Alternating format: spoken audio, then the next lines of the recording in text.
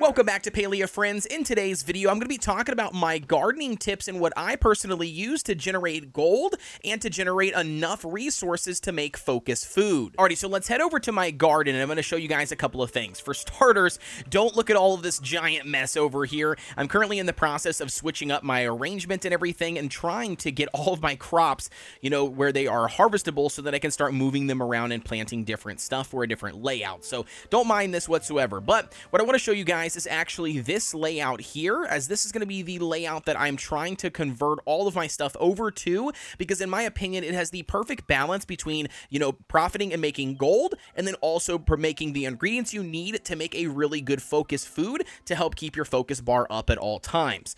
So let's go ahead and go over the layout. As you can see here from a top-down view, we have 4 tomato plants, we have 1 wheat in the center, and then we have 4 potato plants. All right, as you can see, we have the wheat positioned here in the center.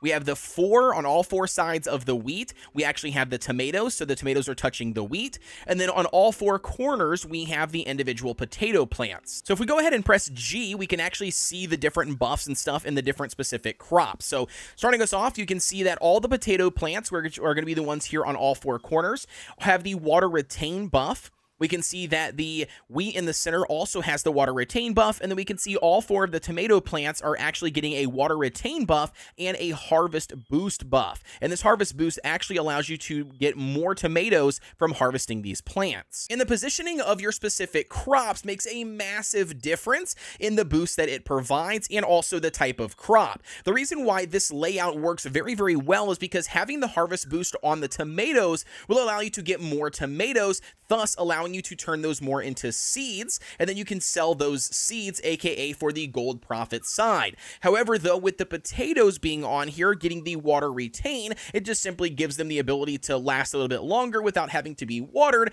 But what's really nice about having the potatoes on here is we're actually going to be utilizing those to produce the focus food. So it's a really nice balance, and if you keep this exact same layout through all of your plots, obviously it's just going to increase the yield that you get from them. So now when it comes to making gold utilizing this plot, let's go over the steps of what exactly I do. All right, so anyways, we go ahead and harvest the entire plot. As you can see here, we're going to take our tomatoes and we're actually going to go to a seeder. All right, and once we're here at the seeder, hopefully you guys have accumulated enough starred version of the tomatoes, because those are going to actually produce a star quality seed, and that star quality seed is actually worth more gold. So to give you guys an example here, we're going to go ahead and put the tomatoes in. We can only hold 30 at a time per seeder, and then you can see that it's going to output the tomato seeds, and then you can see down here that one of these tomato seeds are going to be worth a value of 60, and you can see we only have 4 here, but it still is accumulating up to 840 gold simply for these 4 seeds. Now the whole idea is for you to obviously mass produce these seeds,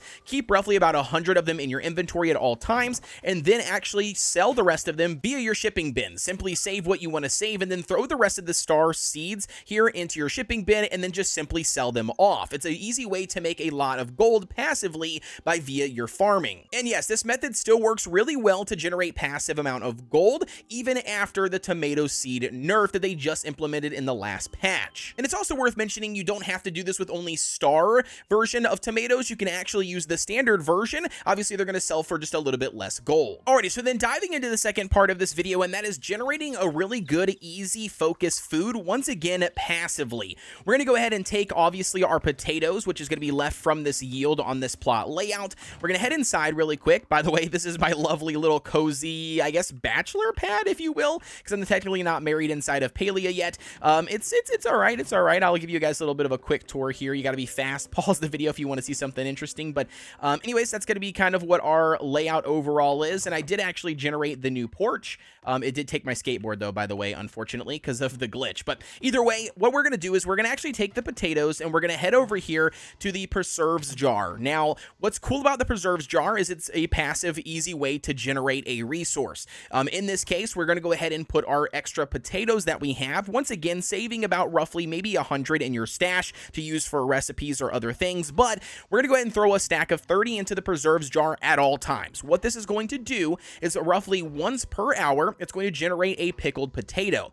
Now, a pickled potato is going to generate or give you 270 focus points, which is actually a really good point for a focus food, right? Because it doesn't really require you a whole lot to do. You just throw the pickle or the potatoes in there, and they will passively generate and convert over to pickled potatoes, giving you a standard of 270, which again is not a bad base value for focus food that you're just going to be generating and eating all the time. Additionally, here into obviously eating it for focus, you also can see the base value isn't bad either at 68 gold. It's technically worth, what, 8 more gold, I think, than the tomato seeds are. So in theory, you could sell off your extra pickled potatoes if you have some for, you know, some quick, easy gold on top of utilizing it for focus food. And once again, this is why I love this farming plot layout, because it simply allows me to passively generate gold while also still making sure that I have a good amount of focus food on the side. So then when I log into the game, I collect everything, sell off what I need, make the gold I want, and then I have food now to sustain me to do whatever activity that I'm doing to ensure I'm never not getting the bonus experience. And that's essentially going to be the entire, you know, method